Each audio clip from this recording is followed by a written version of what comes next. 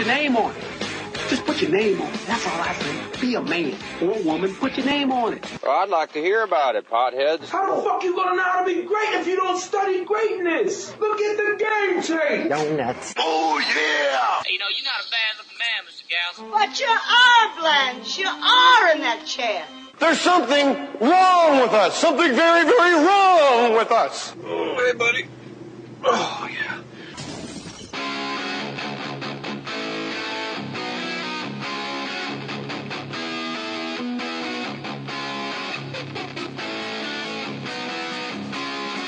All right.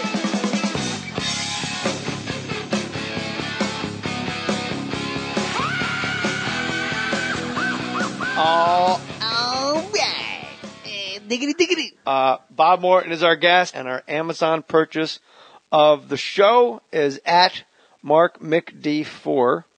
Mark McDonough, I guess is how you would say his real name. JJ, I went to jmore.com, I clicked the Amazon link, and I bought the book about Youngstown's Boom Boom Mancini. He bought The Good Son by Mark Kriegel, the book about Ray Mancini. Ray Mancini was here promoting that very book. And there you have it, Mark McDonough. Thanks for coming, Morty, my man. My pleasure, Jay, to see your garage. You saw the baby. The baby's adorable. Very cute baby. Is that right? But looking at your life in this garage, it's great. It's not a man cave by any stretch. Hold your mic closer to your mouth. No, it's not a man cave. I always feel like guys that have man caves, it's a weird thing that you have to announce to me, like, you got to check out my man cave. And the man cave's usually a garage with a whole double bunch doors. of shit in it, but it's like you're letting me know you've been hoarded out of your own house by your wife. That's what man cave. That's secret code for this is all I have. You're fucked. You're in trouble. This is all I have. This room with a fucking Ravens jersey. Yeah. The Chris McAllister jersey from 2001. So this is all I got. I come out here and she doesn't talk to me. And the Sinatra pictures. Yeah, we got the Sinatra. I love that. We got the rap. Did you ever meet him? I never met Sinatra. You? Oh, yeah. Tell us, Bob Morton. Oh, yeah. Bob Morton, by the way, how many Emmy nominations? 11. And that's for David Letterman? David Letterman, John Leguizamo. What was John? What'd you do with Freak. him?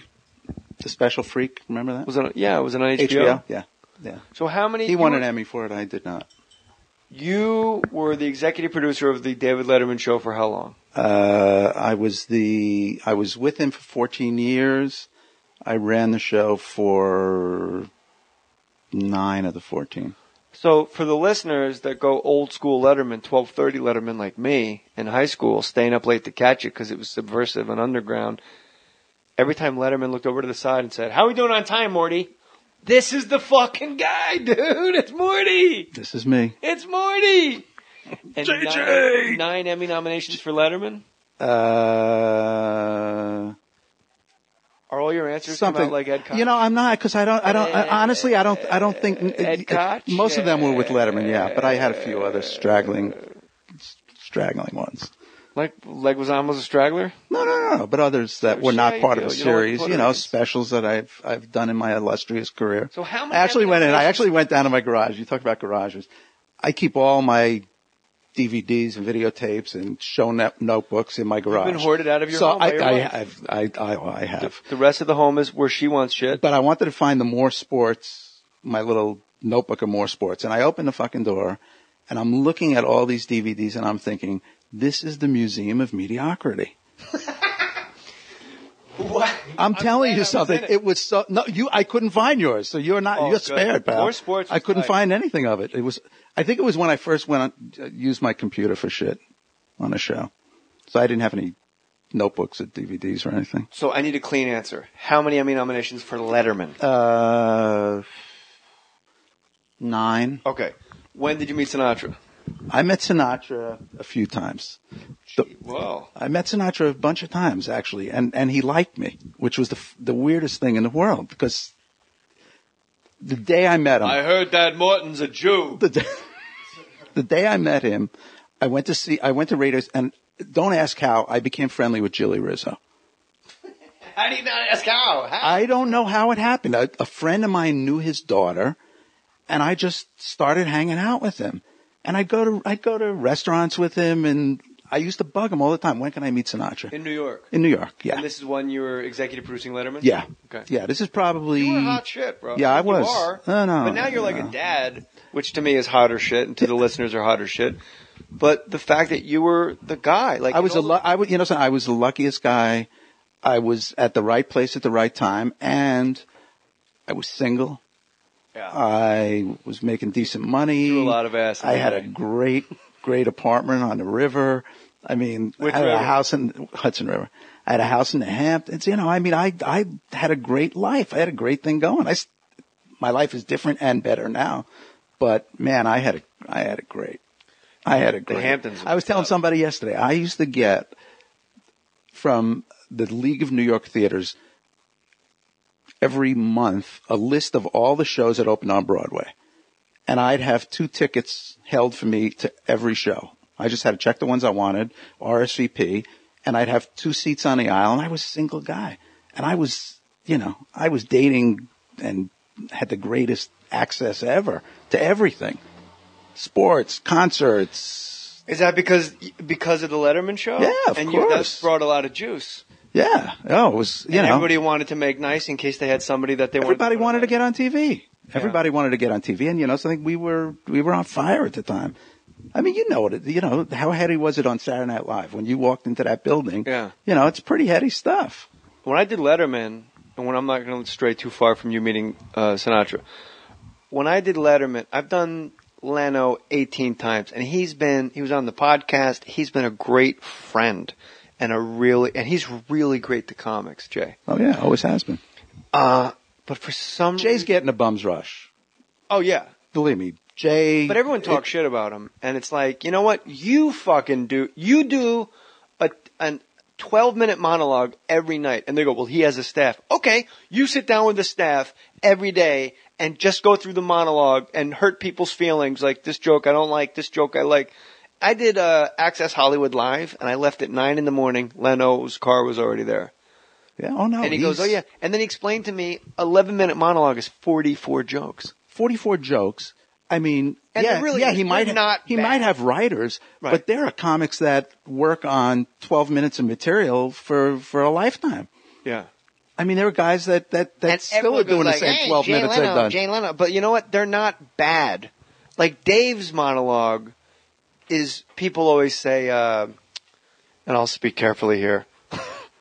People always go, it's the anti-monologue. And I always go, bullshit. No writer worth his weight in salt has so little ego that he can hand in bad jokes on purpose. No writer, no comic could ever get up on stage and by design not get laughs. Yeah. Anti-monologue, what does that mean? You're not going for laughs? Well, it's like he's mocking the monologue. I mean, Letterman was brilliant because he knew every joke on that show, and we talked about this when we were working together, I think. He knew that every line on that show had to be a joke. To the extent where the whole first act of that show, the opening was usually from New York, a city that with a joke. Yeah.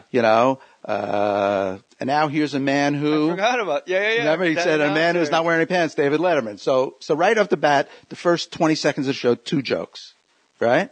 Then he'd come out and he'd do 5 or 6 jokes in a monologue. So you figure by the time he goes over to the desk, he's already told 10 jokes. And then you got the life vest that is the top 10 list, which is 11 jokes. And the category and the 10 jokes. So right off the bat, that first act was 40 jokes. And it's in the bank every night. In the bank every night. I mean, and it was that well engineered by him. You said the key by phrase. Letterman. That's by what do you mean by him? By Letterman. He came up with the top 10 list, or did you? Top 10 list was interesting. The derivation of the top 10 list is subject to some debate. Steve O'Donnell was the head writer on the show. He created the top 10 lists. I was never given credit, but I've been in conversations with people who have said, I remember we were standing in the lobby at the Letterman show, and it was when People magazine was pretty young, and they first came out with their first top 10. I don't even know what the fuck it was, hunkiest dits, whatever it is. I don't know. So that was it. We said hunky, yeah, whatever. Hunky dits. Hunky dits. And so we talked about, we should do our own, and Steve O'Donnell said, yeah, let's And now that's not at the Ed Sullivan Theater. That's where Conan. Oh, no, this is at NBC. Yeah. At NBC on 6th floor? 14th floor. 14th floor? Yeah, Was the Letterman? Yeah. The live audience show was on the 14th? Oh, no. The studio was on the 6th floor. Hey, The office, come on, Morty. No, the office was on the 14th Yeah, I might have been born, but it wasn't at night. No, Wait, no, what? No, it was... I might have been born, but it wasn't at last night on a truck. So, tell me about when you met Sinatra. What I was going to say is when I did Letterman, I was nervous the night before, 2 nights before, the night before, and when I woke up, I had a knot in my stomach, and it wasn't until I sat down and Dave, it's almost like he tried to trick me, like a pump fake in football, and I didn't take the fake, and I gave shit right back, and then he laughed for real, and I went, oh my God, this is working. Because I was telling the story about walking. But it's funny how he tests you. Yeah. And it was like his douche detector. Like I go, so then we went to Lorne's office. He goes, Lorne Green? I go, yeah. And he knew that I knew. He knew I wasn't saying yes for real. It was me going like, yeah. And then I just went right over it. And then as I'm finishing my story, you just hear him off camera going, Oh, that's funny. and then he just liked me. But I was more nervous. I was like, I couldn't talk. Oh, I'm just, you're talking at NBC or at CBS? Ed Sullivan. I mean, you walk out on that Ed Sullivan Theater stage, that's daunting. I have no idea what it looked like. I just remember Biff backstage. All you know is, and it's the same thing, I don't care how old you are, you go onto that stage, you look up at that balcony, and you see that rail that all these girls were hanging over and screaming. That's all I could think of was girls screaming at the Beatles. That's all you could think of whenever you're in that you know what theater. brought me to earth in the good way?